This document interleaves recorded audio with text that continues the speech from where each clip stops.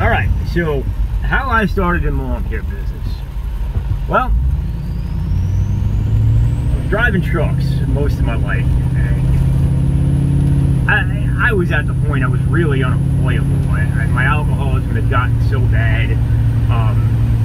You know, I had moments where I'd be good, but I just, chances are it wasn't going to be too dependable. I wasn't going to show up to work, so I skated through the last few years of truck driving jobs. And then I had this idea, you know, I needed money for beer, so I said, well, I'll mow lawns. And my wife and I, we got our tax return a couple of years ago, and I bought a used riding tractor off my sister-in-law for $500 and scrapped together some equipment and mowed a few lawns. It was a joke. Then I realized I really needed a zero turn or something bigger, so I was able to talk my father into lending me the money to get a zero turn, which is the mower I use now. It's a Gravely ZTX 52. I spent about $3,000 on it. It's a good residential mower. It is certainly showing that it's time for me to replace it now.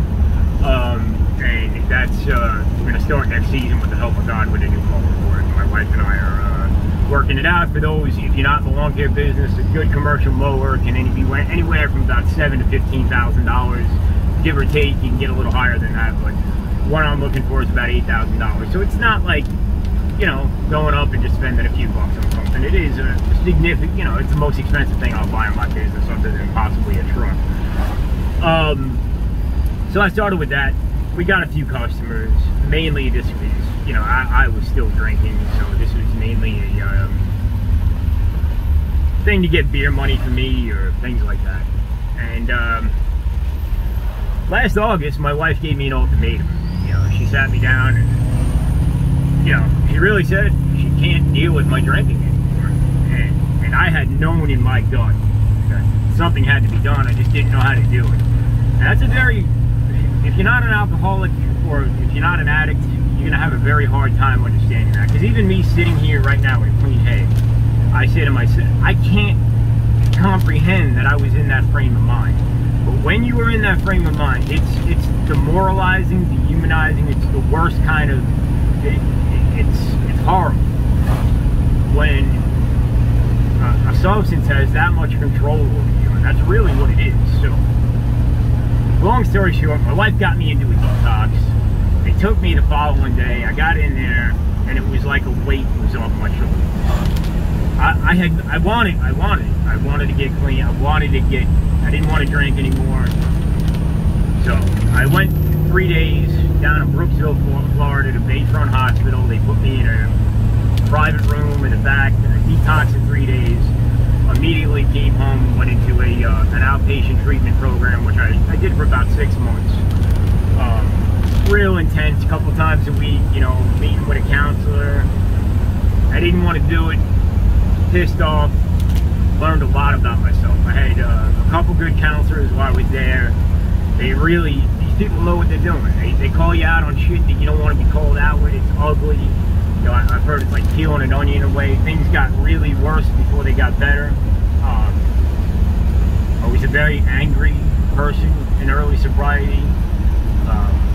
I was also ashamed. The shame is a lot to carry. And through meeting people that have gone through the same problem, that gets better.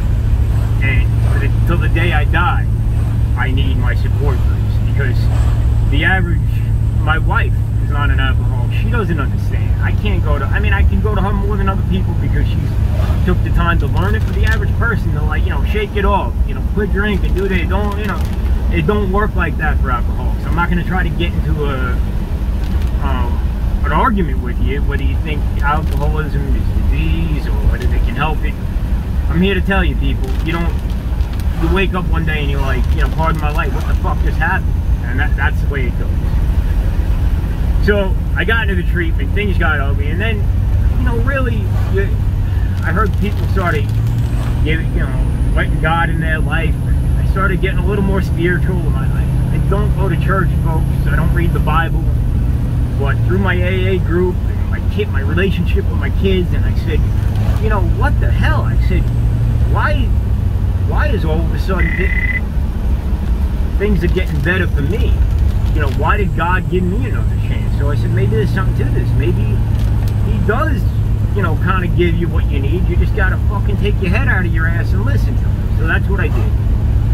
And I don't know how to say it, folks. I just kind of let him run the ship, and I kind of have to listen to him and focus on it. And my life's been better for it. And, you know, we're pushing on, you know, I don't want to say my business is where it needs to be, because it's not. We still got a lot of ways to go. But me and my wife, without doing too much work of our own, just showing up, communicating with people, and actually doing the physical, we're cutting the grass, we've turned into at least where it's a job now. I can go to work every day, my bills are going to be paid. Yes, next year I want to turn this into an actual landscape company, get employees and grow from it there. But it's, you know, it takes time, and I got to be patient. So that's where we're at now. And I'm going to keep these videos coming, and we're going to, you know, if you guys have been through anything, shoot down in the comments, like, subscribe, you know, the whole bit. And let's, you know, let's help out our fellow brothers and sisters in recovery, because you know what, that's the only way I'm going to stay sober, is if I help other people. So I know that. And it's a beautiful day today. I don't know, I'm not going to drink today, and that's all I got to tell you. Next 24 hours I don't need a drink, so it's all good.